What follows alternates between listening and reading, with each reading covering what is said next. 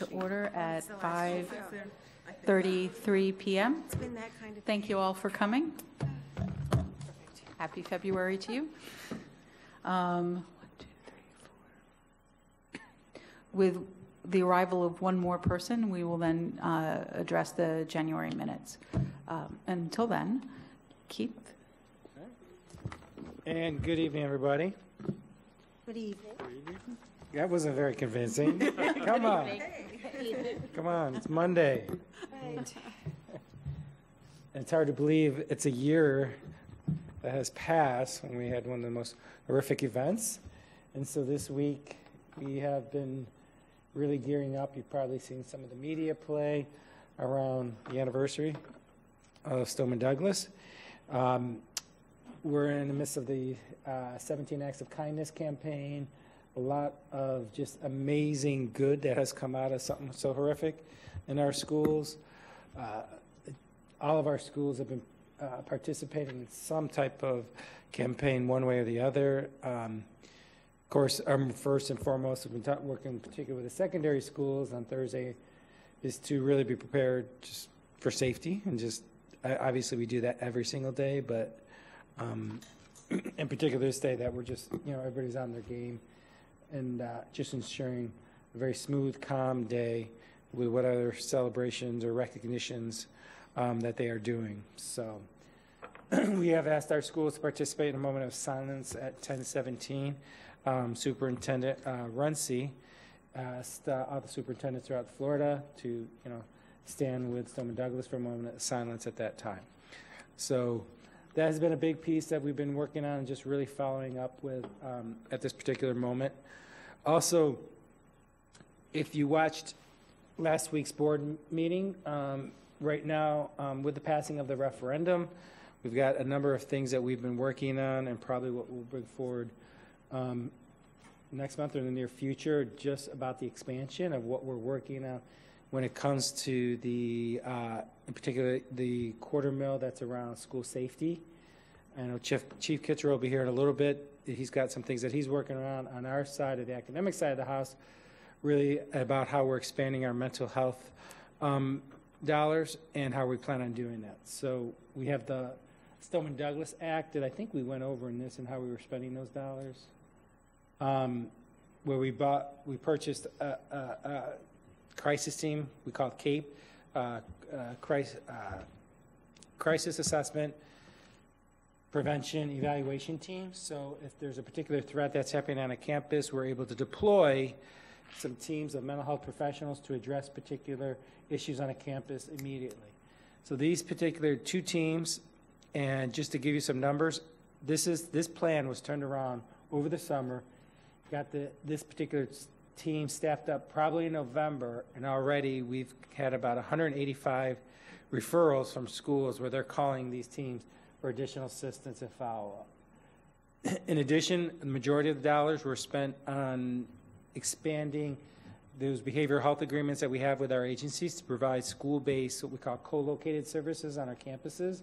We're currently on 60 schools throughout the county, spread geographically throughout. Just got the updated numbers. We've had almost 1,500 referrals to these agencies from our partners at these 60 schools. Unbelievable that, people always talk about stigma and things like that, and they're worried. What we do know is when the access is close to kids and families, that they're going to utilize those services. So we're excited with the referendum dollars that we'll be able to expand what is happening on our school campuses with these co-located services. These are the agencies that to do the really deeper end work, which is not particularly the primary business that we're in here as a school district.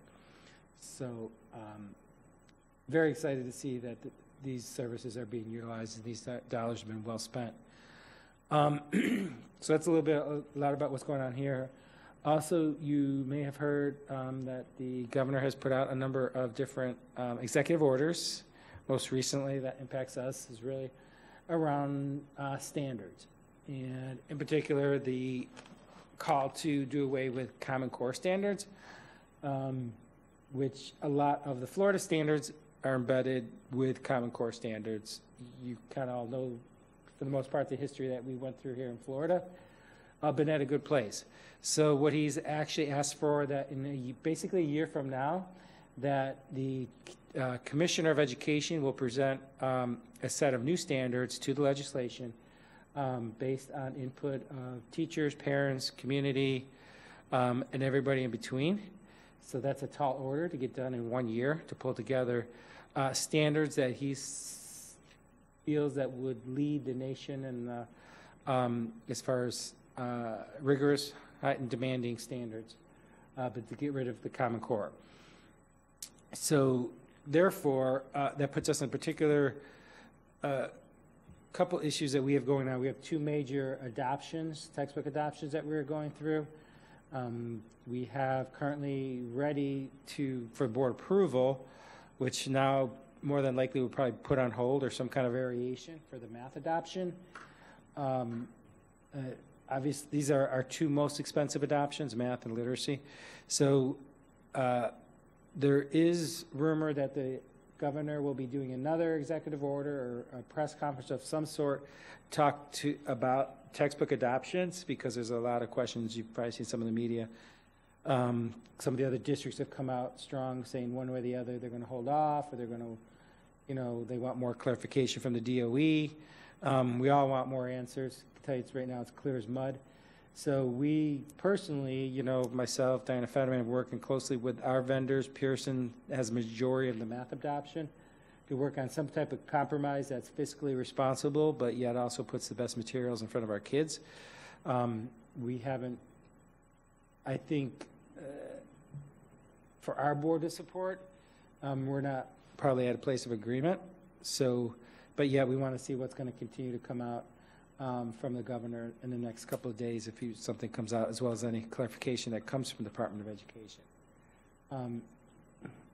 At minimum, the company has agreed to rewrite the materials and things like that, but there's a lot of unknowns. So that's a big issue that we're faced with literacy. More than likely, Chief, you can come down and sit next to me. I need to put a PowerPoint in, is that okay? Yeah, right up here. Loaded? You want me to move? No, I have it right here. Oh, okay. When it comes to literacy, the DOE has pretty much come out already that more than likely the literacy adoption will be delayed. So instead of starting that process next year, I know a number of you here have been involved in that process.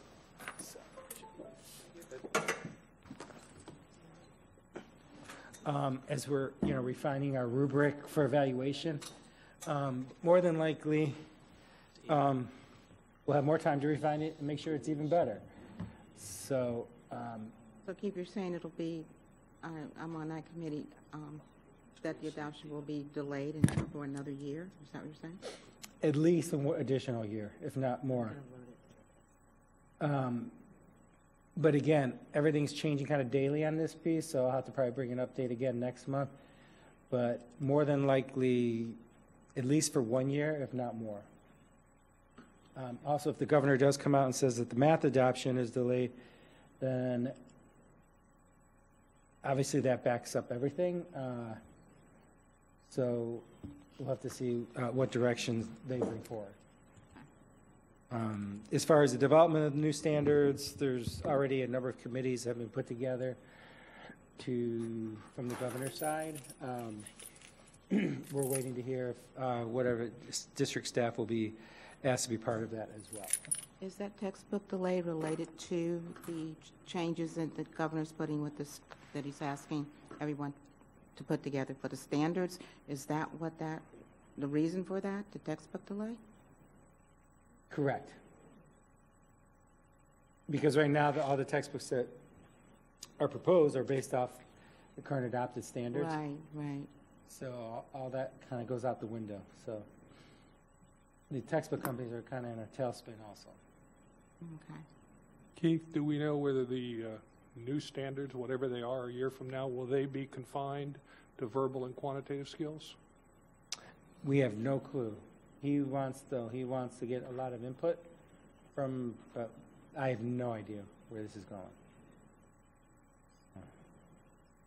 Are there other states that are looking at changing their standards as well?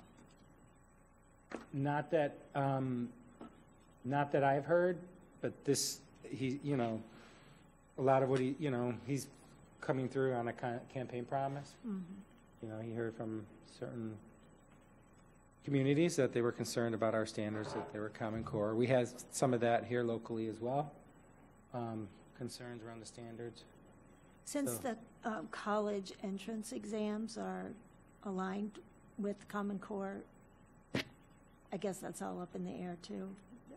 Yeah, and maybe through the process, there'll be some misconceptions cleared up that Mm-hmm. maybe there won't be that much variance, but Mm-hmm. I really, this is a different playbook, and I don't have the playbook. I have the rules, so.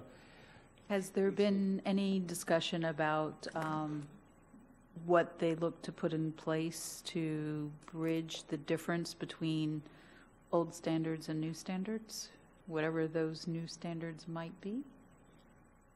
No, I think that's going to be one of the big pieces. So even if in a year from now, the commissioner does have a set of standards that he's going to bring forward to the legislation, is then what does that rollout plan look like? When these current standards that we're under, there was a number of years to onboard teachers, professional development. Those are all a lot of unknown questions, which usually, ideally, would take multiple years to transition. It's big when you transition standards, so it's significant. So our biggest concern was around textbook adoption and what we do in the midst. So, and then potentially if we are staying with the current standards, our current math books are not aligned to these standards because of the changes just a few years ago. And we were hoping to be able to fix that particular issue. Right now, we do a lot of supplement for teachers to bridge those holes and those gaps. So we may be in that situation where we continue that in the meantime. But I can tell you I don't have any answers. Just a lot of questions, as most of you do. And I'm assuming there's also discussion that since they're changing the standards, they're going to be changing the Florida standards assessments? Yeah, I think one of the positives that we're seeing out of this, which is a really good thing, he's come out very publicly about trying to reduce testing. There's concern that we're over-testing kids and the high stakes to these tests. So this is a piece that could come out that's a good thing for our kids. So we all believe in that assessing and accountability is important, but let's have that in balance. So that does come along with that as well. So good, yeah, that's good. Forgot to mention that. Carlos? Just one question. Has anybody calculated how many hours a year the average Palm Beach County student spends in prepping for or taking standardized tests? Some have tried to quantify it, and it's pretty extensive. Is it? I tried to stay hopeful, stay on a positive, but So going along with that, so there are a variety of types of diagnostic tests that are done, right? There are the ones that are labeled as diagnostic, can't speak tonight, sorry. Diagnostic tests, there's the Palm Beach performance assessments, which are the writing tests, right? And then there are the USAs, and there's something else that starts with an F, FSQs. FSQs. Those are diagnostic tests, or those are not diagnostic Those are tests? more formative, informational, short quizzes or small, unless in a period sitting to do an assessment based on a particular unit or based on a particular standards that we're being taught to assess mastery. Okay, so do those tests, those are developed by the district or by the teachers? A combination, mostly by the district. A lot of them have been through a vendor that are, aligned to the standards, aligned to the state's particular test specifications. And do those only cover material that's been covered in the class, or do they also have questions about future material? They align with our scope and sequence, so based off Okay. what was taught. Great. But Chief is here, so I don't know if we could We can, transition to Yes. save time. I Just- did have another question, that'll be all Okay. right. The article that was in the newspaper a few weeks ago regarding teacher evaluations, okay. Can you kind of like give us an update on what's the district is doing as a result of that kind of situation? I think the data was all taken from Old data. From district information. Yeah, can we do that at the end, just because I know Sure. that we could go down a rabbit hole there? Okay, There's not an easy, there's a lot there. yeah, that's fine. Thought this would be the good setting, the appropriate setting to bring it up, but sure, after you're done. Let's let Chief go through his presentation, then when he's done, he can All go right. ahead and get out and get ready for a busy week. But I don't know if maybe, Laura, if we could just quickly do introductions so Chief knows who we are? who they are and who they represent. Okay, so Sandy, if you'd start, we'll go around that way. Right, Sandy Greenberg from West Boynton. And you represent, Excuse me? you're Karen Brills? Karen Brill. That doesn't, okay. Hi, I'm Nancy Reese. I work in the Department of Safe Schools. I'm representing school counselors. I'm Carlos Diaz, representing the Hispanic Education Coalition. And I'm Jackie Calloway, representing the Coalition for Black Student Achievement. Hi, I'm Laura Fellman. I'm appointed by Marsha Andrews. I'm Helen Zintek, I play Shaw. Louise Grant, the superintendent. Ellen Van Arsdale, Barbara McQuinn's appointment. Okay. All right, so Chief Kitzrow, many of you know, if this is your first time meeting him, you're going to enjoy hearing him. We're glad to have him on board. We stole him from Jupiter, so for those of you who don't know, but has gotten a tremendous amount of work done in a very short period of time. Chief. Okay, thank you. I appreciate the time here tonight. I'll tell you a little bit about my background. First of all, my name is Frank Kitzrow, as you can see right there on the screen. I've been in the law enforcement profession for well over 30 years and spent the majority of my time in the Washington, D.C. area in a place called Fairfax County, Virginia, where I worked for that agency most of my career.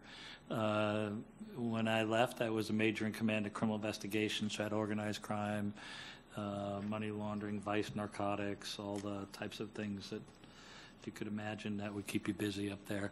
Became a police chief in a very urban setting in Portsmouth, Virginia, where I was there for a few years, and then got recruited to become the police chief in Jupiter, where I was for the last 13 years. And somehow or another, I wound up with the school district about 6 or 7 months ago. And, it's only been 6 or 7 months, but I tell Keith sometimes it seems like the longest 5 years of my life. So, but it's been a great job. And so, we've been doing quite a bit of work, as you can imagine, in light of everything that's happened out there. So I'm going to walk you through tonight some of the things relating to school safety. I think for the most part, people think it's just about putting a police officer on the campus and you stand up by the bus loop and that's pretty much it. But it's a lot more complex and it's a lot more than that. So you already know this about the district. Typically, I'll go through this when I'm out in the public. But the one thing that's really important here is that we're covering schools across 2,300 square miles in this county. And so to be able to make sure that we have continuity of operations plans, that we're all working together, rowing in the same direction is pretty challenging itself. And not to mention the fact that we have 146 languages spoken. A little bit about the school district police department. We're on our way to 225 sworn law enforcement officers. When I came here almost 7 months ago now, we were in a position to have to hire 75 new officers. I think most people thought we couldn't do it.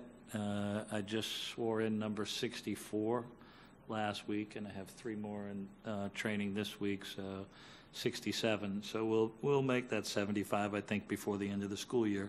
And then thanks to the referendum that was passed with the 72% approval rate, that we'll be bringing on another 75 or 100 next year to make sure that we can get into all the schools and do the things that we need to do. We are a full-service law enforcement agency, so a lot of people don't understand that. We do everything that every police department does. And so our little bit of a twist is that, obviously we work in a school environment. I can tell you from a police chief's perspective, what's really interesting about this job. So when you're police chief, like in Jupiter, for example, you have to deal with school safety, safety at places of worship, hospitals, traffic issues, crime trends, gangs, all that. Here in the school district, we deal with one mission and one mission only, and that is to keep our children and faculty safe all day long. In essence, we move a city every morning. Move a city onto our campuses, keep them safe all day. I'm always amazed when you look at these numbers. Like when I go to my chief operating officers meetings on Tuesday mornings, this district serves over 1 million meals a year. I think it's like 3 million and change, somebody told me the other day. And then just the buses, 24 million miles driving the buses. I think by the time you get through a school year, you're probably driven all the way to the moon and back, or pretty close. So we have to also collaborate with 25 municipalities in the sheriff's office to make sure we're all doing the things that need to be done. So two parts to the school safety. One is being safe and feeling safe. So that requires on the high visibility, regular video training, and all those things out to the schools.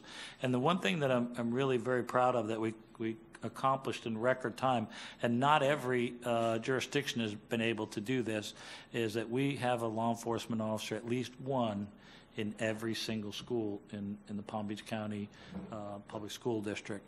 And so in some we have more than one, but we have at least one in every single school.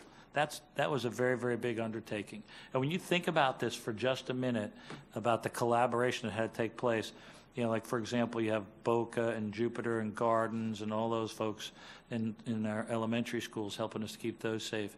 The police chief doesn't just get to say, I'm going to put an officer in that school for a year, for a school year. It takes mayors and city councils and city attorneys, and it's really quite a collaboration. It's very impressive, that we're able to get that accomplished. And then the other piece is that we foster a culture of I am school safety. So one of the things that's really important about security and safety are two different things. And so one of the things that's really important is we want our students to embrace safety. It shouldn't be a scary thing. And I use this analogy. Most of us have flown on a plane. We get on a plane, we can give the safety briefing, right? You sit in the seat, you put your buckle on, your life jacket's under your seat. If we lose cabin pressure changes, the oxygen mask going to fall out. Pull that first, put yours on, put the other person's on. You have to put your life jacket on. I'm practicing for my next job, by the way. I was just saying. Don't pull the tabs until you're outside the door. I mean, we could all give it, right? But half the time when you fly in a plane, people aren't even paying attention. But in an emergency, you're going to fall back to what you're trained on. So right now, we spend a lot of time working within the elementary school and middle school environments to promote this very thought, I am school safety. So what does that mean? When somebody asks me, what is school safety? I'm school safety. You're a school safety. You're a school safety. I could put $1 million worth of technology in your school, but if you're going to leave that door propped open, you just defeated everything I just did. So you have to be in a position where we all own it and willing to step up.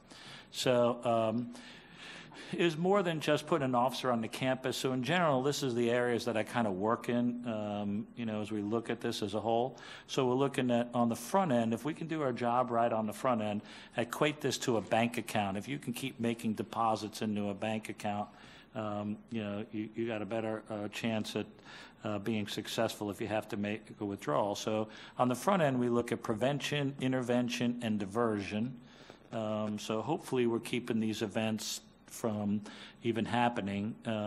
Right now, you've all heard about those Student Protect app, the Fortify Florida app. Well, we get information from those. I think right now we're managing somewhere in the neighborhood of about 80 to 100 of those leads that come in there. And it's one of those few things in life that you have to be perfect at. You have to be 100% of the time. And that's a pretty tall order. On safety and security, that's the single points of entry. If any of you have visited a campus recently, you'll see single points of entry. You'll see different types of things there. Some are very visible to you, some will not be.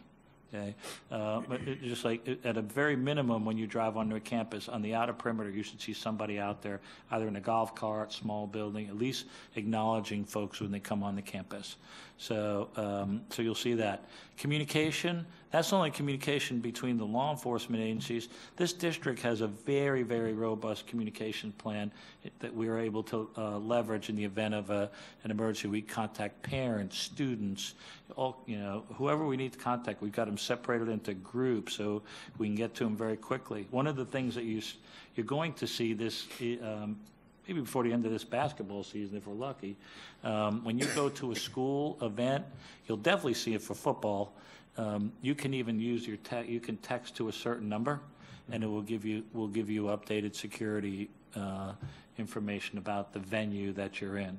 So again, going along, knowledge is power. Crisis response, we're going to talk about some of these down the road. How do we respond? What are all the, you know, how does everybody work together? When we had that shooting at Palm Beach Central, I was here maybe 2 weeks, 3 weeks, I don't know. I don't even think I got my first load of laundry back from the cleaners. That was so new. And that wasn't actually a school shooting. It was, you know, 2 people in the parking lot. But what was very interesting is we had over 250 police units show up that night. And so, you know, what do you do with all these folks? Where are they going? Who coordinates them? All that has to be done. And then this reunification piece, you know, think about this now. Some of our schools, high schools, have over 3,000 students. So one of our jobs is, as you're working through a catastrophic event, is being able to take the students and match them up with the appropriate parents, guardians, whoever that is, and be able to do that in some kind of orderly fashion. And then finally, the recovery phase. So if you have to go through all these things, what does the recovery look like? What does a new normal look like? You know, for example, they're struggling with that down there in Broward at Parkland. And I think just today I heard that they've decided what their hours are going to be in terms of what they're going to do with the 1-year anniversary on Thursday. This is always a challenge. Getting to that point is a very, very difficult thing. So I wanted to share this with you to kind of give you an idea of the complexity of school safety. The most visible sign will be an officer on every campus, but there's a lot of things happening in the background. Each one of these has multiple layers that we're working on and working through right now. So I said before that we have one mission and one mission only. And so let's see if I can show you what this looks like. Could you hit the enter button on there and see? I don't, yeah, there you go. We don't have speakers? Mark in there? Mark? There you go, that's good. I'm here every day. Palm Beach County School District Police serve students as mentors, teachers, and trusted confidants. Brett!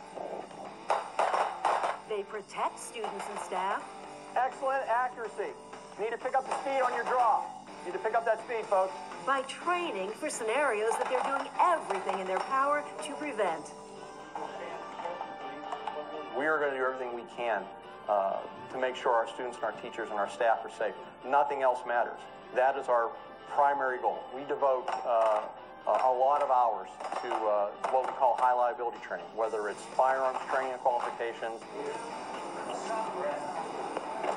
defensive tactics involving hand-to-hand type of training. This is just more of a tactic where if someone's being violent and they're not complying, you put them in a compliance hold, and you can hold on to either help arrives or until you're able to handcuff them. We also spend a lot of time with active shooter scenario type training.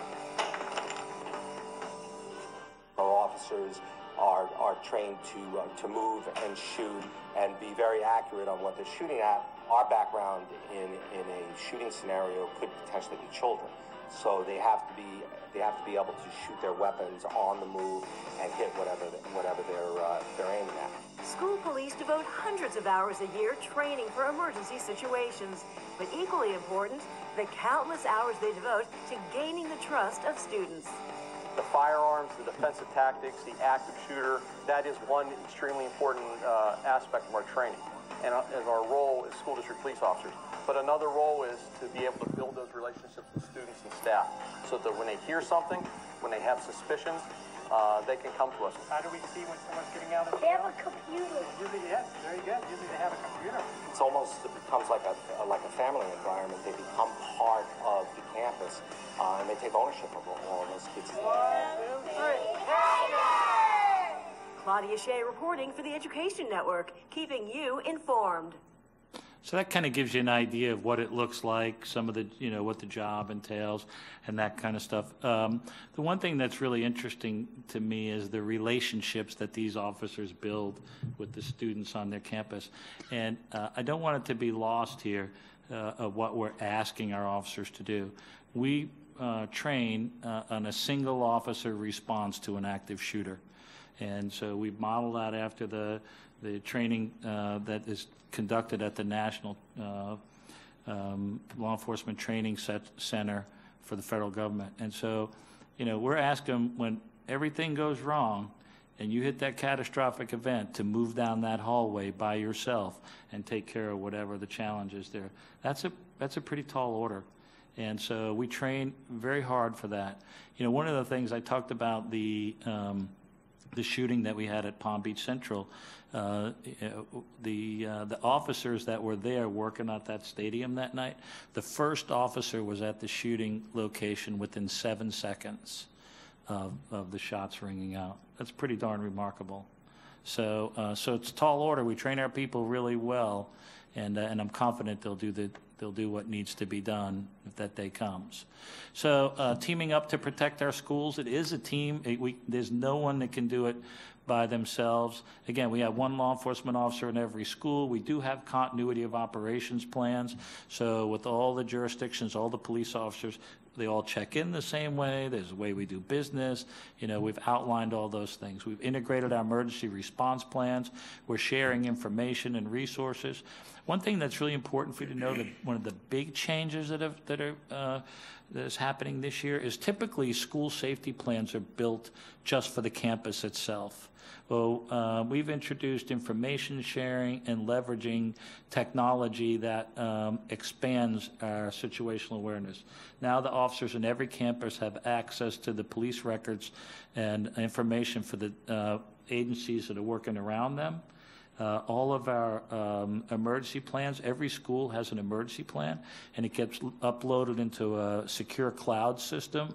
And so right now I'm working with the fire departments, trauma centers, emergency management, and they're looking at our plans and they're overlaying their responses, and then all the local jurisdictions look at our plans and overlay their responses, so we get a true unified command approach in the event that we have a major catastrophic event at one of our schools. So it's a lot of work. It's a work in progress, but the excitement and the enthusiasm about everybody working together is really it's contagious. People want to do the right thing. So every municipality, we talked about this, that has a school in their city provides support. There's a couple of jurisdictions that don't even have schools in their jurisdiction that are helping. Juno Beach, Lake Clark Shores, they don't have a school in there, but their kids go to school in our county, so in our school system, so they come out and help as well. And slowly but surely, we're working through moving those contract officers out and replacing them with our school-based police officers. So that's old. We had 40 new officers there. I told you what we're up to now. And then, as I said, there's key external partners. This is not just about the police department. This is law enforcement, fire rescue, criminal justice commission, mental health professionals. I'm going to talk about that in just a few minutes. Police and Fire Chiefs Association, and I coordinate with school safety specialists throughout the state of Florida. Just last week, Dr. Fenoy and I were over on the West Coast at Tampa last Friday, and so while we were there, we got an opportunity to see what the rest of the state is doing, and I'm telling you, we are so far ahead of what is happening throughout most of this state. And then, let's not lose sight of the fact that some of the things that the school board, the school system brings to bear. We got our school board, our superintendent, obviously the school police, finance, human resources, communications, technology, safe schools, ESE, risk management, principals and staff, after-school activity folks. That's a lot of people around the table that are working to do things right. So when you get this whole thing done and you have a collaboration and it's working really, really well, this is what it should look like. Now this is, when I show you this video, and I've included this video in this presentation because you're going to hear the folks within the video talking about this collaboration piece. The one thing I want you to know that's really important is no one knew who else was going to be in the video, and none of the things, there's no one in this video that compared what they were going to say to anyone else. It was, this is what they felt, this is what they believe in, this is what they're training for. So could you make that one work? Oh, come on back. Hit the enter button. It'll work. It's not going to give it to me?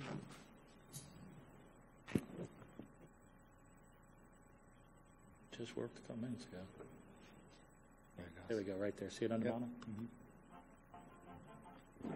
And it is a wonderful day every day for all the help that we get from our police officers. This has really been a real challenge to get a police officer or a law enforcement officer in 187 schools. This is really a combined effort. We have to join forces, and we do with all of our partners out there, the municipalities. And this is true of the working environment here in Palm Beach County to begin with. We've always had a close relationship with the officers in the school district and our schools. We encourage our officers to get by the schools, even when they're on routine patrol. So they've had a close relationship even prior to this endeavor. On the first day of school, we've had continual support. So the relationship is going well. They're getting the opportunity to understand what we do and how we operate, and actually just see the kids in a different light. As principal of William T. Dwyer High School, I feel great about it. Not only does it assure that our students are safe, our community is safe, and our faculty and staff is safe, with having the outside agency while they're on campus, you develop those working relationships. It takes all of us to work together, and that's exactly what's happening here with the Palm Beach County School District and what needs to continue into the future. Marsh Point has been one of those elementary schools that was previously served by one school board resource officer who also covered 5 other elementary schools. But after Stoneman Douglas, certainly the laws changed, and the need for one-on-one on-site police officers every day created a real need for our police officers. It's a great opportunity to get to know the kids. Makes us feel safe too, knowing that somebody's in the schools at all times. And they work shoulder to shoulder with the officers. It doesn't matter what uniform they're wearing.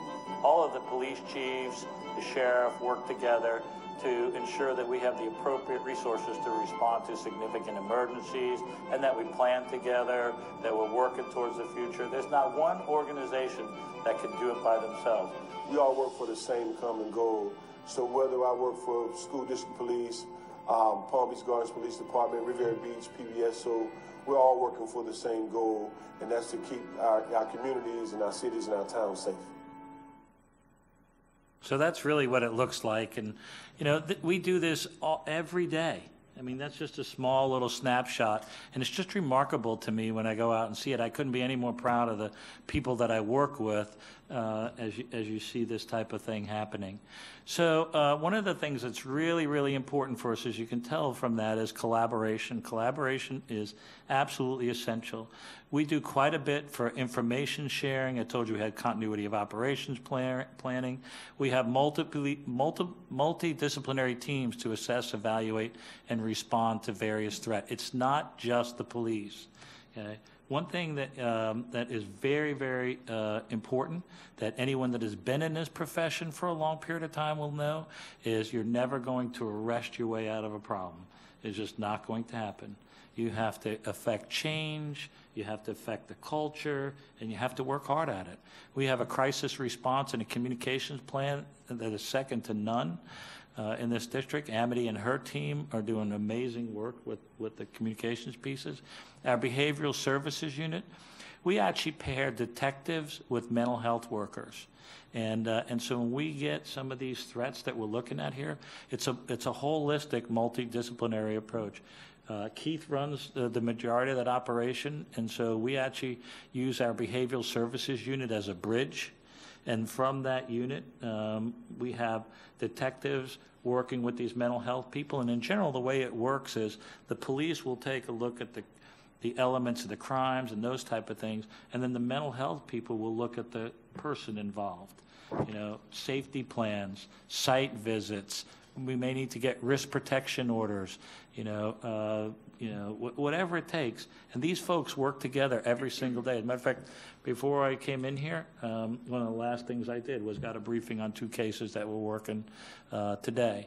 And it's across so many different boundaries and the ones we met on earlier today? Yeah, the ones you met on earlier today, yeah. This happens on a daily basis, and having the sheriff's office right there in those meetings, your department helps deal with issues so much quicker.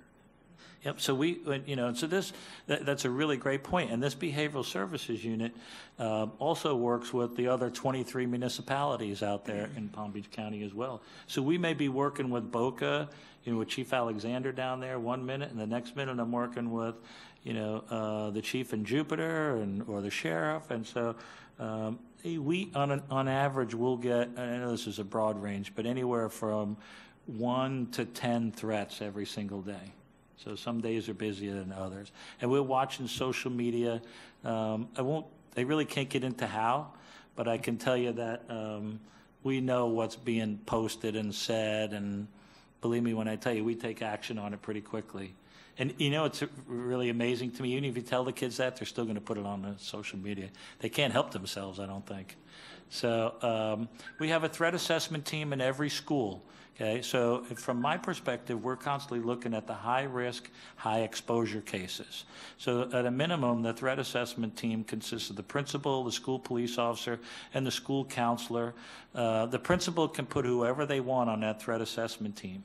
We work to standardize a threat assessment instrument that establishes low, medium, high-level threats, and it's based on the United States Secret Service threat assessment model and the Virginia Department of Education threat assessment models.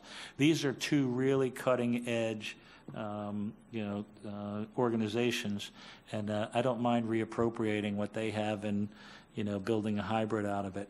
And so what we do is every time we get one of these types of things, they're required to go through and do the threat assessment worksheet and to figure out where we are with things. That gets it into our system, and we track every single one of these. And Keith and his team, as he's talking about from earlier today, they staff these things every week, and so do our behavioral services unit folks, meaning they go in, they talk about all these cases, and they make sure they know who's where, what's the latest, what's they're doing, is there any change, and all this is really, really important, because not only do you have to be 100%, 100% of the time, you also have to make sure, because of volume, you don't lose any ground as well. So this is really cutting edge. This is the future, I think, in law enforcement in so many different ways, instead of, again, trying to wrest your way out of a problem. So it's a great partnership. I don't know if you want to add anything to that, or...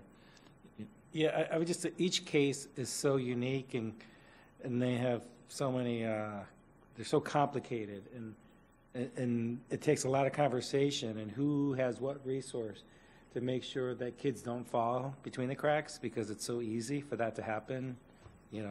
That's what we saw, with Cruz. And it takes a lot of work and a lot of time, and I don't think people realize just the volume that comes in a large district like this, but it's been good, because we've been really able to service and really ensure that our schools are safer than they've ever been. And we've had some good success stories too. Information sharing in daily operations. One of the things we're getting ready to do here, so I told you we're already sharing information with the local municipalities. So has anybody ever watched a cop show, a police show, and they all start out in like the briefing room, and the sergeant and lieutenant's up there and telling them their assignments. Yeah, exactly. So we don't get to do that.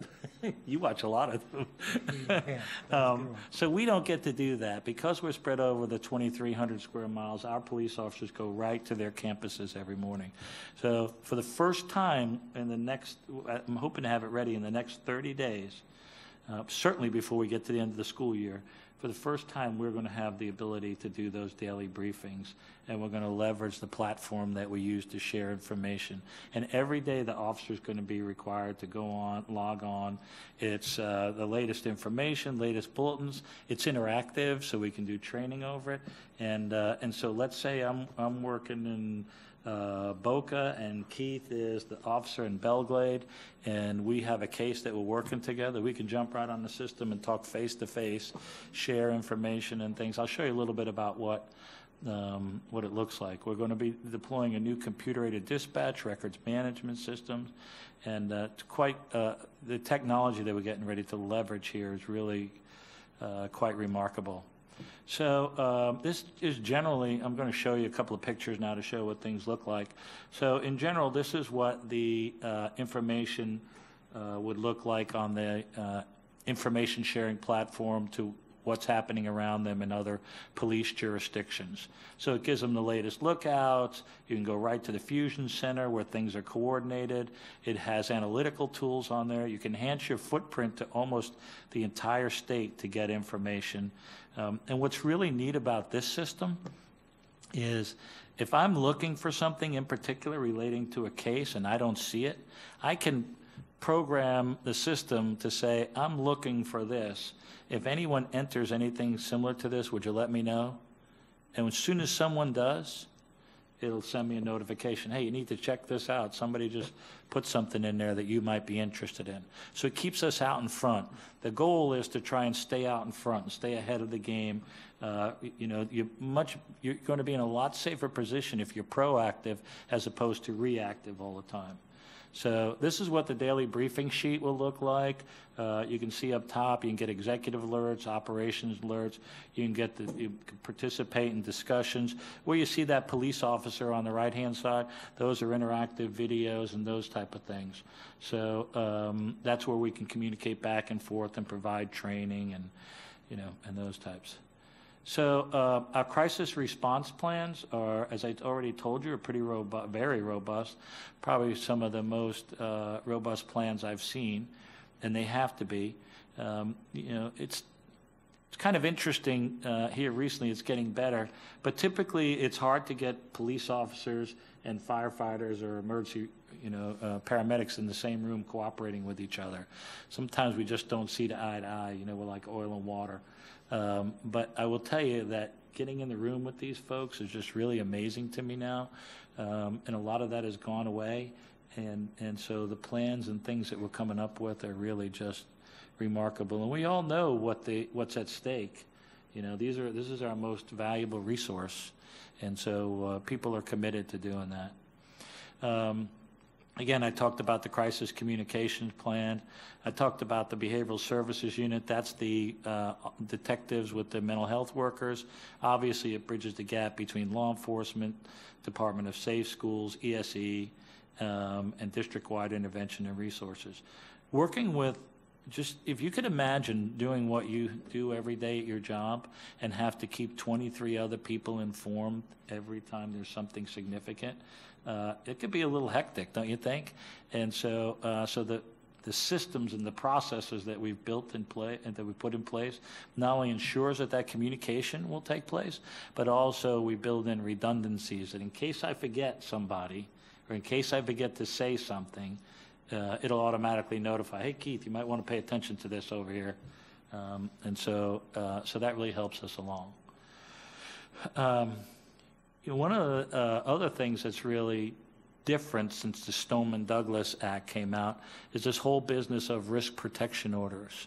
So it used to be if we had somebody who would threaten a school or do those types of things, that we could Baker Act that person and we can secure their firearms. And then typically within about 72 hours from a Baker Act, you're released. And I would be forced as a police chief in Jupiter, for example, to give them back their weapons.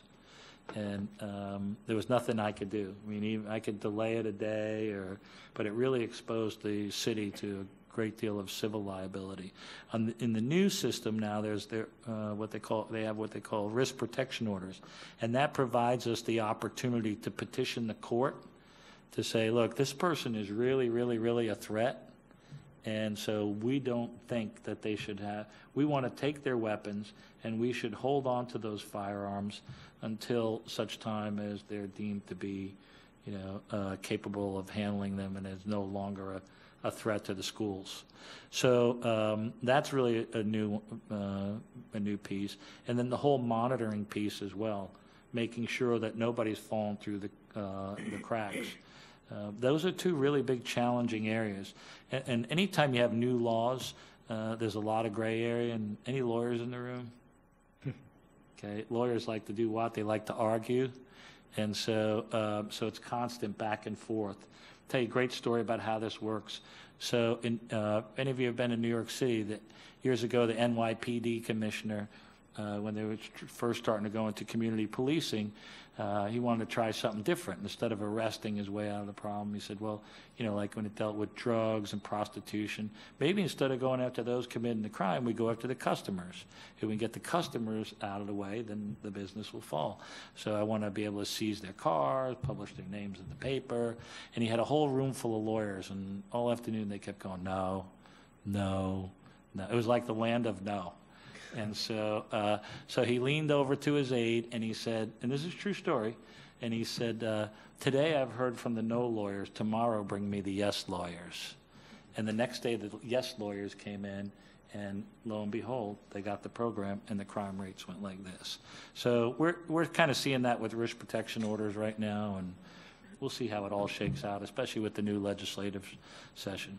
So this is some of the technology now that we're looking at. When I told you we can upload our plans right into the software system. So anybody responding, this is actually from an event we had down at Florida Atlantic University in Boca, and it was a staged active shooter event. Is that my mark? I hear an alarm. I did too. Okay. This is actually what it looked like down there that day. That's the FAU campus. Anybody responding to this event, if this had been an actual emergency, I don't care if there's 100 of them, 100 people responding, we'll have an overview like this. And you can see up top, this is where a lot of things are happening. That's the hot zone. That's where the active shooters were. Casualty collection points. The warm zone where we're staging the fire department to go in to help us get the injured out. The fire department staging areas, the command post, the media staging areas. So you can see it's, these scenes can get a little complex. What's important about this is, let's say you have 100 units or so responding. They know where to go, what to do, because they can see the diagram on there. The other thing that this gives us the capability of doing is managing all the different events. You can see that down on the bottom down there. So that's the hot zone right there that we showed you. But let's say I have to do an evacuation of some residents over here. It goes on my list. If there's cars or people trapped in there, I need to arrange for food, whatever it is, goes on my list, and it helps me manage that situation. The other thing that we're working on right now, I think that's really remarkable, is this whole business of reunification. So this is a software system that we're looking at that will match up to our SIS software, where we know every day in every classroom the teacher has what do they call it, attendance sheet, right? They call it a roster. A roster, and so we want to link the information to that roster so that if an emergency happens, that teacher can immediately go to their software system right here and take attendance. So as you look around the room, think about it now, you're in that room, it's really dark, you're trying to be quiet, I can see this one and this one and this one and this one, I'm taking attendance. And then when they check on a student's name, what we're working on developing now is, I want them to ask a couple of follow-up questions. So I check on Keith Oswald's name, and then right after that I want to have another box pop up that says injured, yes, no. If you check yes, I want you to I don't need you to do an exam. I just want you to look. We'll train them how to do it. Major, minor, okay? So that tells me back at the command post a lot of information. So let's say, for example, we've got an active shooter and we're in building 2 and on the second floor, and 5 different rooms are coming back with major injuries. As the first evolution is happening where we're going down and we're eliminating the threat or isolating the threat, I'm getting ready with the fire department and says, hey, building 2, second floor, these 5 classrooms, this is where we have the most injured students. That's where we're going first. That's where we're going to set up our emergency room. That's where we're going to start treating, okay? Takes the guesswork out of it. The other thing this system we're hoping we'll be able to do is it gives us the opportunity to communicate with the teachers in the classroom. I won't be able to get ahead of social media, but I will be able to provide those teachers with information. We have, the threat has not been neutralized. Stay in your room. If you're in one of those 5 classrooms, I can start telling you help is on the way. You work with your operations commander, and when we go over there and we say, look, how are we going to do this? Tell the teachers we're going to knock twice on the door and slide our ID card underneath there, okay? And don't open it for anything else. Now I can go back and I can talk to that teacher and say, you're going to hear 2 knocks on the door. There's going to be an ID card slide under there.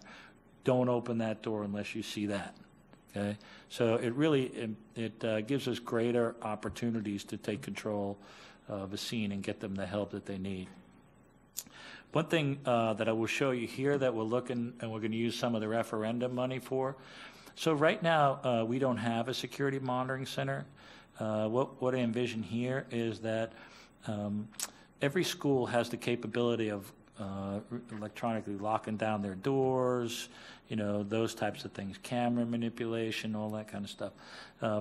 We don't really have anywhere centrally located that can give us a sense of the pulse of the district during the course of the day, and so which is very, very important.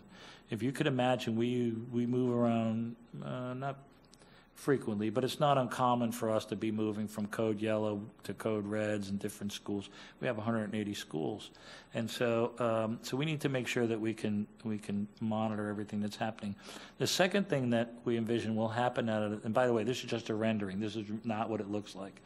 So the second thing that will happen is, in the event of a code red or a catastrophic event, we want to have the ability to take control of the locks and the doors and the cameras, because think about it.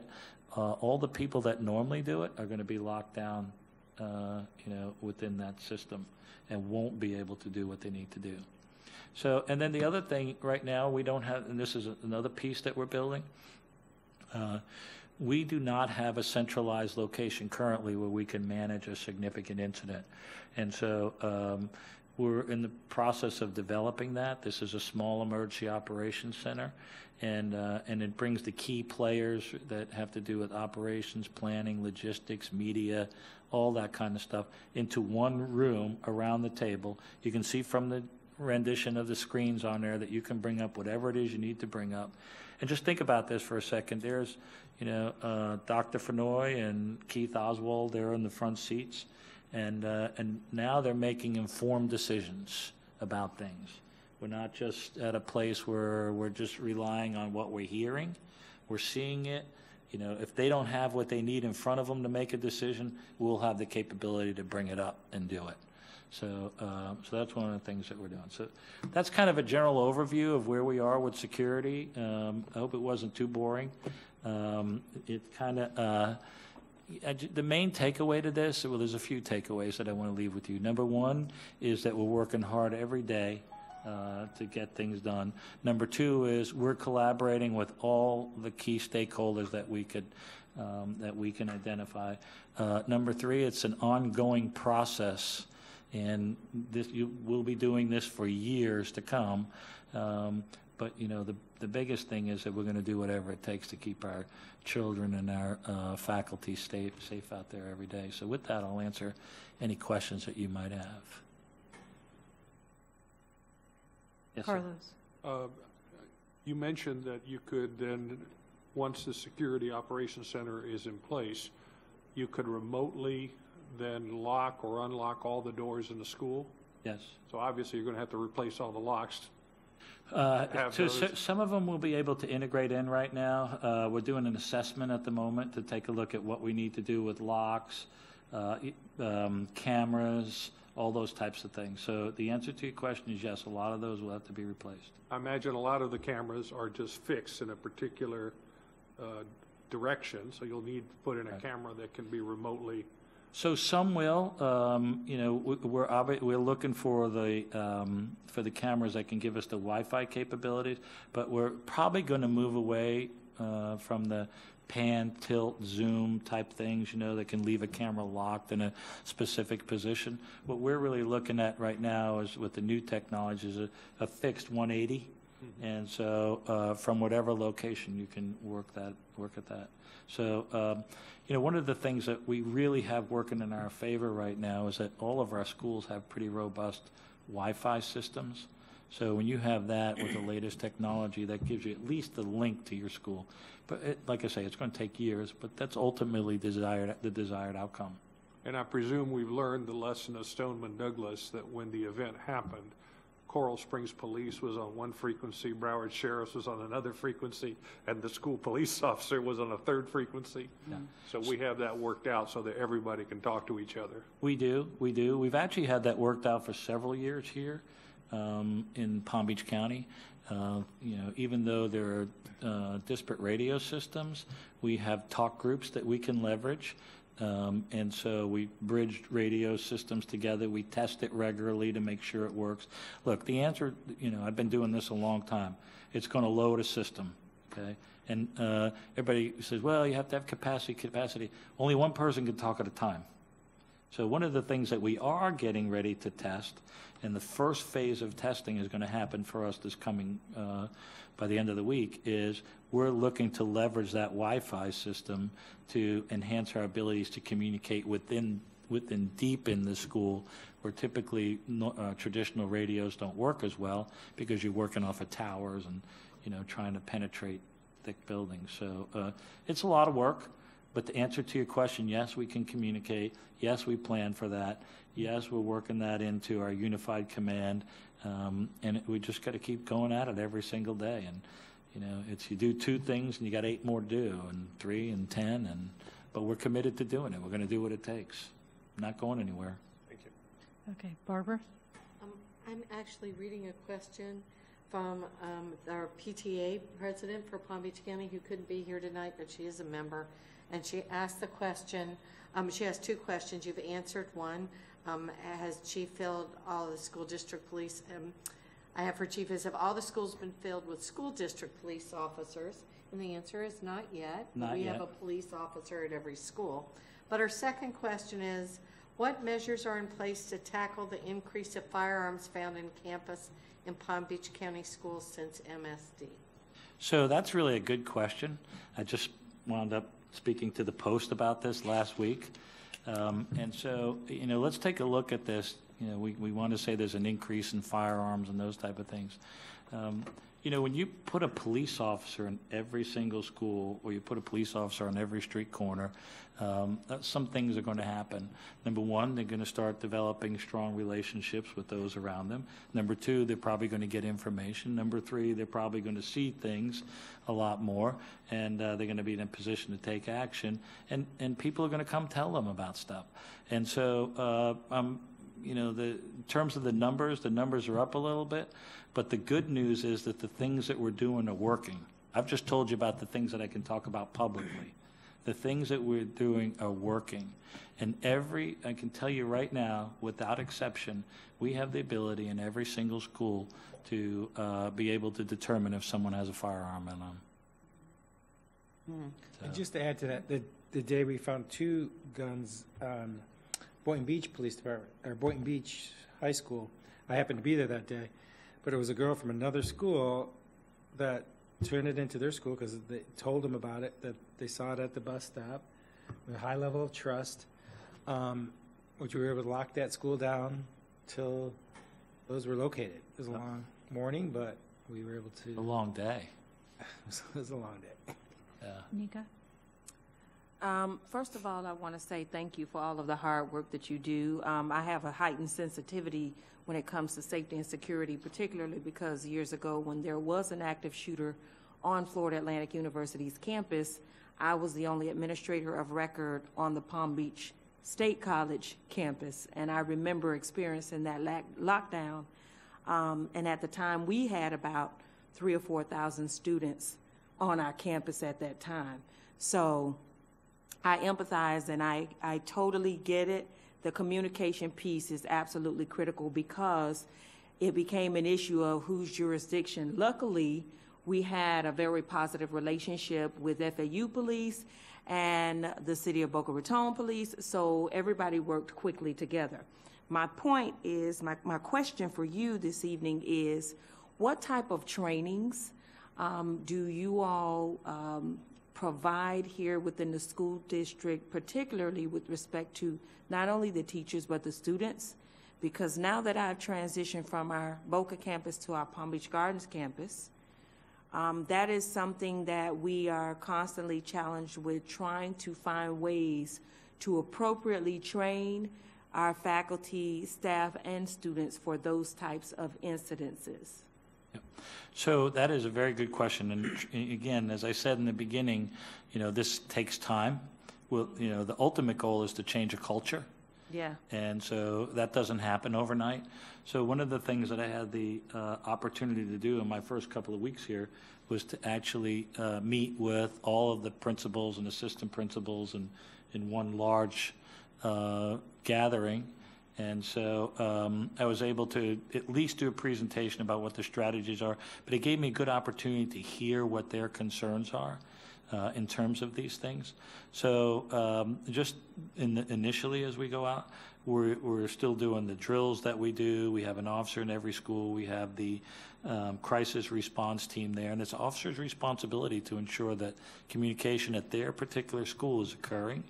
And that we're moving this process along.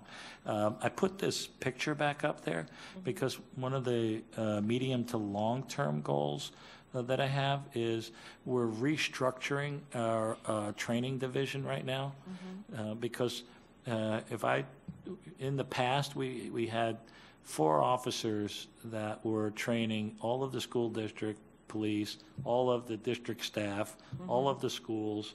And so that's a little challenging. So we're restructuring now so that we can address internal training, external training, and actually get out to the field so that we can evaluate the way it's going in the field real time. One of the things we plan on doing when we get this system up and running here is to use that as well to simulate training for each of the schools and bring your staff in.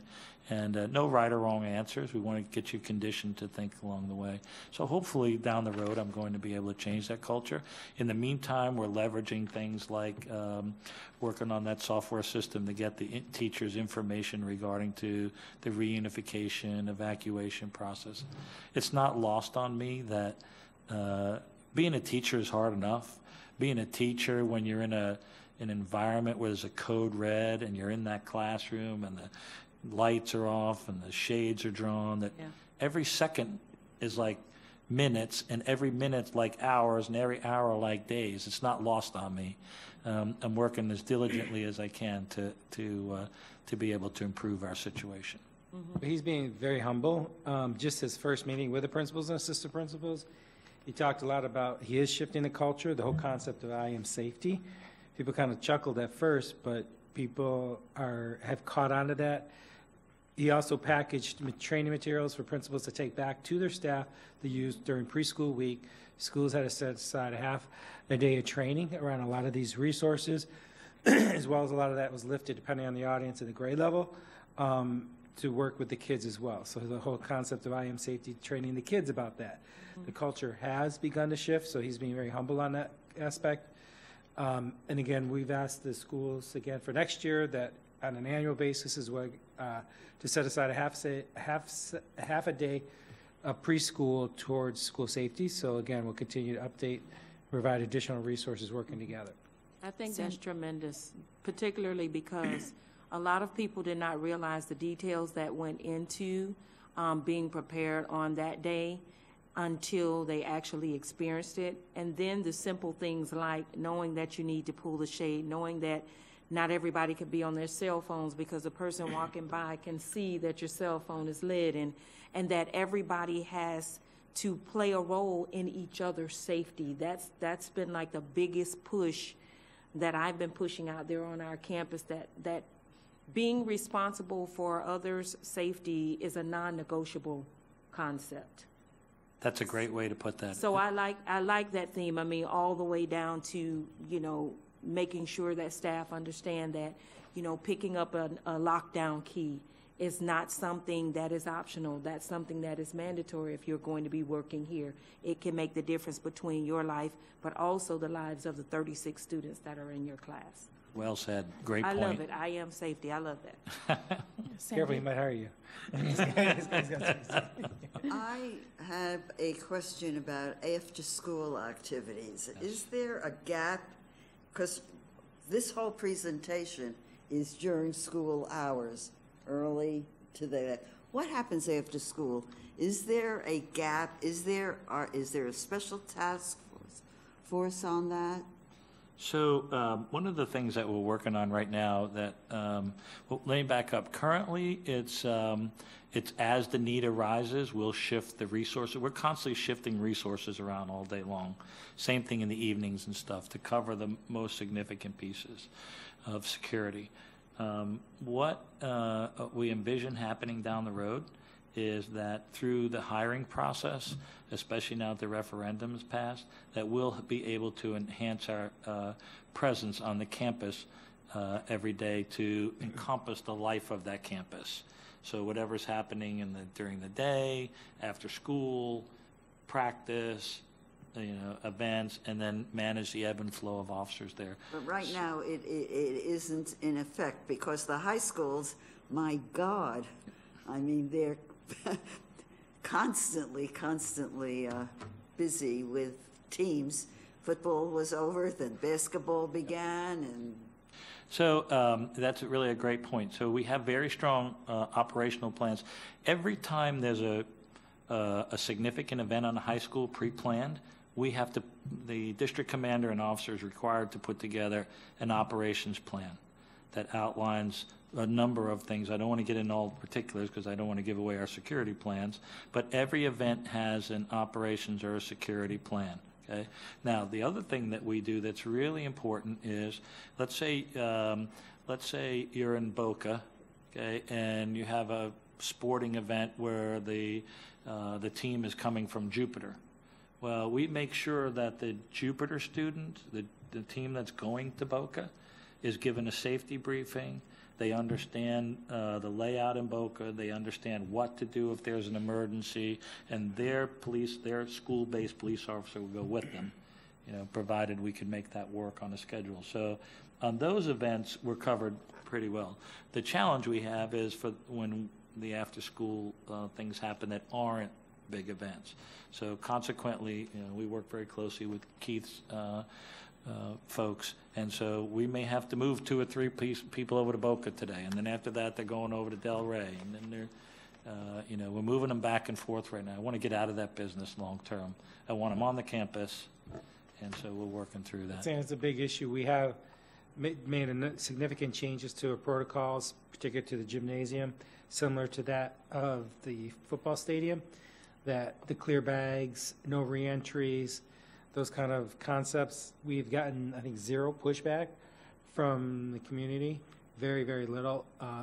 But those are becoming very standard as a way we operate, which has really helped out a lot for our officers, our school-based administrators, when we have a number of people in a concentrated, small area.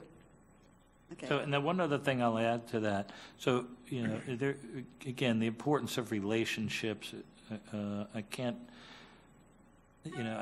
say enough about it. So if we need extra patrols at a school or something after hours, we can get with the local PD or sheriff's office, and they'll do that for us in a heartbeat. And we do it. It's a constant flow of information. We talk to each other every day. To follow up on Sandy's and also Charmaine's questions, I've got a couple. But the first one to follow up with Sandy. So she's referencing after-school activities, and you talked about big events and the gymnasium. But what about for those after-school clubs? Or the fact that the campuses are, as I think you mentioned, completely wide open and available, where during the school day from, let's say, 1st through 6th period, there's only one entry. But come 7th period, there are multiple entries, and then the campus is open. So how is that being looked at? So I'm not going to get into particulars of how That's that fine. works. I could tell you when we get to those 7th period times and the campus starts to open, so that we can allow for the exit, the people coming in and getting people up, the security measures change. Okay. So same thing, like when we're managing a large-scale event. As we get towards the end of the event, the security measures change in anticipation of more movement and people coming back and forth on the campus. So answer to the smaller question, that's still one of those things that, we are working to get people on the campus throughout the life of the campus. So, but I just want to share something with you about security. Security can go on and on and on, because then we're going to get to bus stops, and then we're going to get to a number of different things. If any of you have ever heard of the D.C. Beltway snipers that were killing all those people, I commanded a task force for the investigation and the prosecution of those. And I will never forget what was written on one of the notes that they pinned to a tree after they shot somebody. They made all these demands, and on the last thing was a postscript that said, P.S., your children are not safe anywhere, anytime. So it was left to us to figure out how to protect them. So do you protect them during the day at school? Do you protect them after school? Do you protect them at the playground? Do you protect the walkers? Do you protect those at the bus stops? Do you get, it can go on and on. And so as a community, we have to all work together to enhance our abilities to be able to protect these kids. So I hear what you're saying. But we definitely have tightened up on our protocols in after-school time, whether it's elementary or the secondary, locked doors. So there's a lot of other protocols that have been in place, but really worked on fidelity. So the other question is, as the follow-up is, with the higher instances of reports of guns on campus, which I understand and appreciate that they're now officers there and able to be in better communication, you've built those relationships.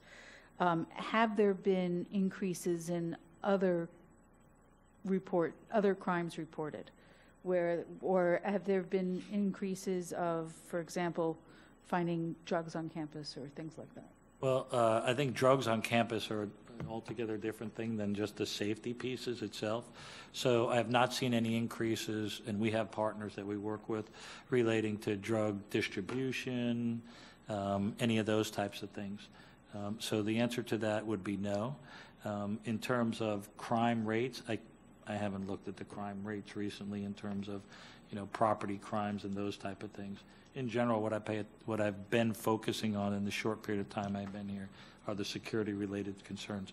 So in answer to your question, I will tell you that I have not seen anything in any of the data that I'm looking at that would suggest to me that there's an increased risk to safety on any of our campuses.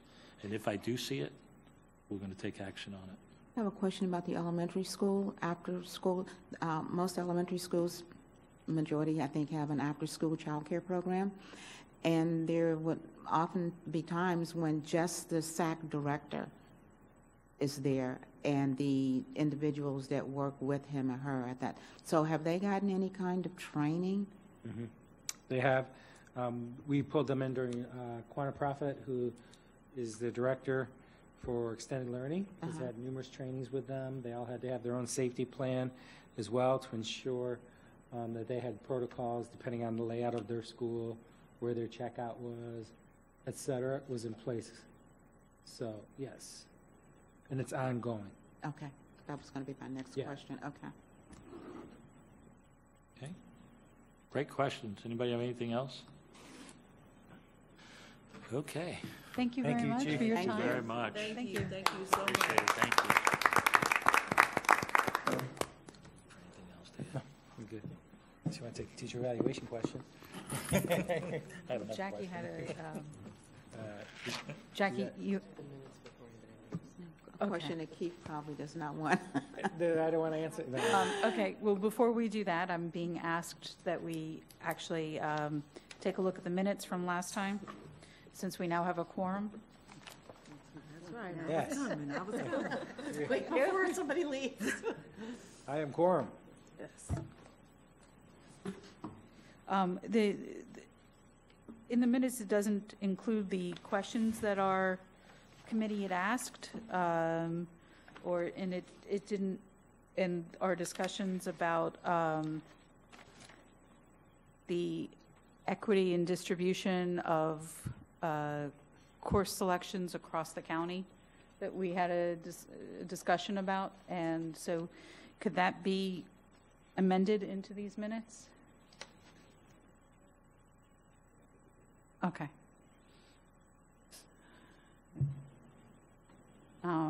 So it might be easier to approve these once we have that language in front of us. So if we can, I guess, table this until next time, that might work out better.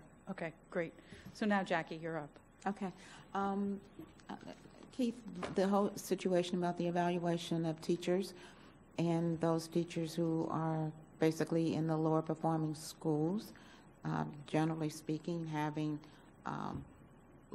fewer of those teachers getting an above expectation or whatever you're calling it now on your evaluations as compared to teachers who are teaching at other high-income schools. So what is the district, I know that you had made, at least it was reported, comments regarding, hey, maybe some of the principals need additional training.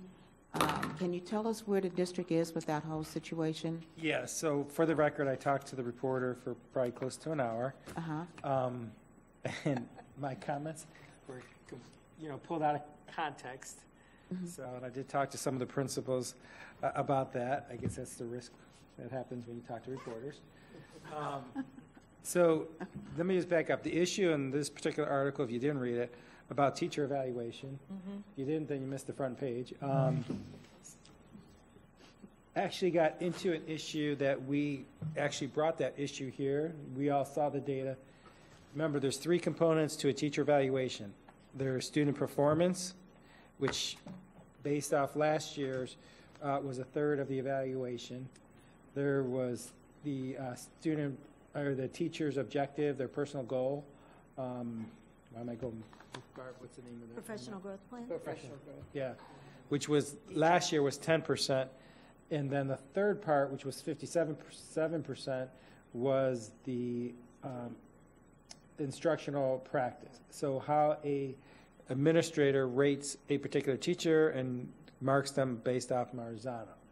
So the variance that we saw in our district here was that we had some schools where the school-based administrators had no teachers rated highly effective, and you get 4 categories. You could be rated highly effective, effective, needs improvement, developing or needs improvement under each of those categories. So under instructional practice, we had some of our schools where no teachers were rated highly effective under instructional practice, and some schools where everybody was rated highly effective, and everywhere in between.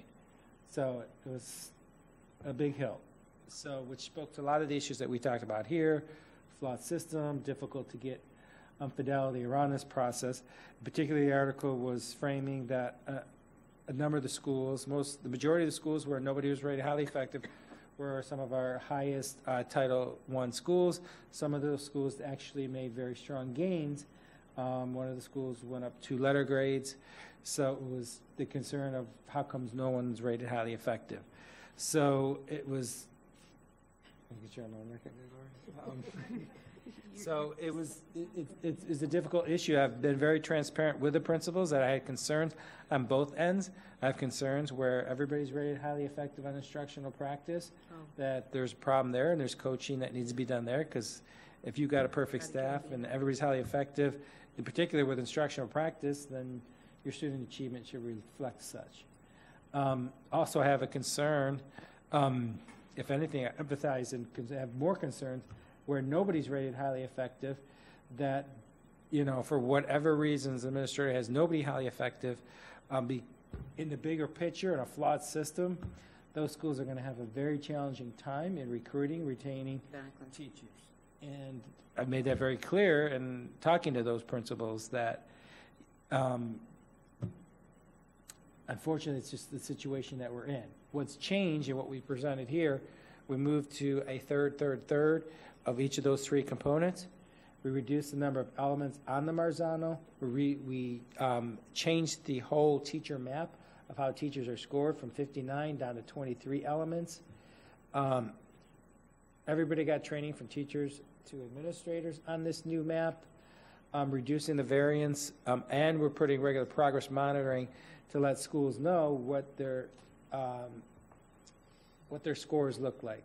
The biggest piece that plays into this and why this is so important is this is tied to money. A highly effective total evaluation based on all three components puts a lot more dollars in your pocket, from best and brightest, which is, it could be up to $6,000, was it, I think, last year, Barb? I think it is, and it's going up to 9. And going up to 9, and then as well as our own difference in pay here locally based on the statute that you had to make more if you could get highly effective versus effective, so on. So this is money in teachers' pockets.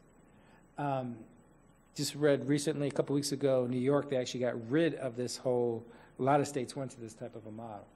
New York actually got rid of it, the adding student achievement as part of a teacher evaluation process. We have that, plus we have the pay for performance. I can tell you the governor is looking at teacher evaluation. He's looking at best and brightest. He's looking at all these pieces. In this session, we'll see how that plays out. But we think the changes that we've made, we've already seen significant changes where we're at this point. Principals are able to see how their scores are playing out so that we hopefully will not see this kind of variance that exists. The variance that we see here amongst our schools, we see the same across the entire state. For the last couple of years, where we'll have some districts where every teacher is highly effective by design, to where some very few are, and everywhere in between. So, but we're hopeful that the significant changes, we worked very closely with the teachers union on the changes that were made for this year, that we'll see some positive. So everyone is having some accountability, not just the schools where, as you mentioned, where no teachers or very few teachers were rated highly effective, and those which everybody. The principal supervisors so those principals have to be held accountable to what it is that they're doing also. Absolutely. Okay. And I was concerned about the morale, also the impact of morale at those schools where students' achievement level has risen, but yet no one received a highly effective. And so that automatically trickles down to the students when teacher morale is low. Sure. I have the same concerns, and so we are working closely with the regional superintendents, the instructional superintendents, around the coaching and feedback for those principals and assistant principals on that campus to get through this process and this change, having conversations and transparent conversations with their staff to let them know that they are addressing this, that, and then again, to the whole point around training, I assume how you're scoring. I assume we'll have an update on that sometime this year, where we could discuss this in depth, not in 2 or 3 minutes. Yes. We've spent a couple of meetings on this particular topic. Last year, but I'm just saying it's a new approach. It's a new feel now. That's what I'm hoping for. That's what I'm betting on. Yes, we're very confident that the changes will be positive for all schools. Nancy, and then Carlos, and then me. The other thing I think that's important to mention is for a teacher to be rated as highly effective on a specific element, 100% of the students had to meet the desired effect. Now that's a lower percentage, which makes it more realistic for teachers. So it's 90% or 95%. Yeah, there's a lot of nuances like that that make people have a hard time understanding and trying to explain this to a reporter. makes it difficult. Carlos? Just a question. What happened to those principals that rated everyone highly effective or no one highly effective? Were any of them rated highly effective? Because if we're talking about accountability, you know, I'm a big believer in accountability, but I do believe accountability has to be transparent and cut both ways. Absolutely. So what happened to the administrators that obviously did not pursue an evaluation system with fidelity? And that's being handled administratively. Okay, but it is being handled. Yes. It has not been lost. So will their evaluations change or not? If no one at their school got a highly effective, okay, but the principal did, that principal will continue to have the highly effective? Let me be clear, what was in the paper was highly effective in instructional practice. You could have been effective under instructional practice and because of the student achievement, still been rated highly effective. Many of those particular teachers' overall evaluations were still highly effective. Not all, but some were. What they were printing was in particular just around instructional practice. Their student achievement was enough to push them to highly effective. But when a principal rates every teacher highly effective, or no teacher is highly effective, that's tantamount to a university professor taking all of the papers and give everybody an F or everybody an A. In other words, the business of evaluation, which is to discriminate according to valid criteria, simply did not take place. And evaluation, or sound evaluation, is one of the principal's major responsibilities. And it has been dealt with and continue to work on. Thank you. And I just want to say that at the very back of your folder is some information about BAM, which is a festival of books and music in downtown West Palm Beach on March 4th. You can come and see Keith. He's going to be one of our panel moderators. There's some fabulous... Not March 4th. No, March 2nd. What is you this? said March 4th. I thought. Oh, did I? No, sorry. But it's exciting, and we have lots of wonderful authors coming, national award winners, so we're thrilled. And if you are had children or you have grandchildren now, like I do, and you've ever read Good Night Construction Site by Sherry Rinker, she's going to do a storytelling at the Brightline station on Saturday morning. So we're excited. That's wonderful. It's an amazing, amazing event. Thanks to Keith. The school district has been a huge partner in this. But they used to have it up at Palm Beach Gardens High School, and moving it downtown, you can make a whole day of it. There's different, the city has been just a great partner. We have music, we'll have street painting this year. It's exciting. And watching kids and adults talk to these authors and hearing these authors talk about their books, it's just a completely fascinating experience. It's a free family event. Thank you. So 2 things. One is, as a follow-up, it was mentioned last week, I know you weren't here, Keith, but as a follow-up to our discussion last week, we were talking about the AP, ACE, IB, dual enrollment classes, and the master board schedule and then we saw a few different parts of the presentation which outlined that the principals are evaluating the participation in these courses by the different racial ethnic groups and free reduced lunch and English language learners and ESE, et cetera. So one of the questions that I had asked last time was, has someone done that on a course by course analysis across the district to see, are we enrolling our students in these courses in representative percentages of our communities versus the people participating, the students participating in the courses.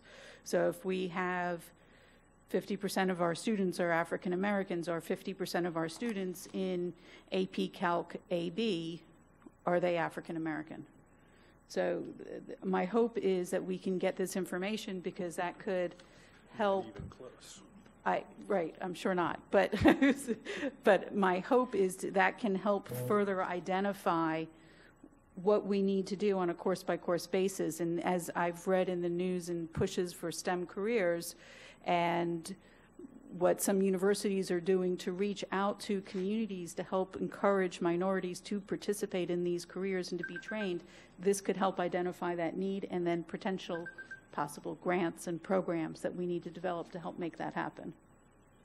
So I'm hoping we can get that information by next month. We have the, not by next month. What you're asking by course, well, one, we don't have anything built like that, so well, that's, but what we do have. It's 2 months. The data that we do have does show that year after year, we continue to close that gap of access as well as performance to accelerated coursework. Right, but this is getting and to by race. This is getting to the topic within the advanced coursework. That's my remember, concern. If they're ACE, AP, or IB, we can see that, yes, we've got more kids of color in those particular than we ever have. Do we have it by a particular course? No, but as a whole, we can tell that we've increased the number of students of color in those particular courses. We have to do that. We have an equity report that we have to do every year. Okay, but my concern is that within the different subjects that it's not equally being pushed within communities, and you can tell that because the courses are not being consistently offered across the district. And that's why we developed the master board analysis, which you guys went through last time, that whole process, to have those hard conversations with the school centers. Okay, so before we lose too many other people, sorry. But I'm hoping we can get that. So for next time, there were some topics that we talked about earlier in the year, possibly addressing. One was an update about the gifted program, because there were some changes made for this year, and we haven't to hear about that. And changes with the there were some new programs with trying to make enhance the equitable access, so that there were new gifted programs in some schools, so that there were no change. You talk about the gifted screener? Well, as a result of the gifted screener, there are now gifted programs in more schools, right? Or something along those lines? Yeah, I don't know if we're ready to. It's been expanded, is my point, and so to hear how that's more going. Choice has been open to parents. Okay. So they can choose if it was or was not. If it was a cluster site that a school usually sent kids, and now a school is opening up their own program, parents have a choice: either send a cluster or they can stay in their home school. Still, I know that it's now offered in more schools, available to more students, and so that yes. Just an update on the progress on how that's going, and that there was going to be work done on the gifted curriculum as well, and so they would be. Yeah, I think that's still a work in progress. I don't know if we have any significant updates to bring. Okay. Right now. Probably more early next year for that. Okay. And the electives that are offered at middle schools, so that there can be more equitable access to find out information as to what's offered where. So there's more, not counting academies, so that there's still equity and access.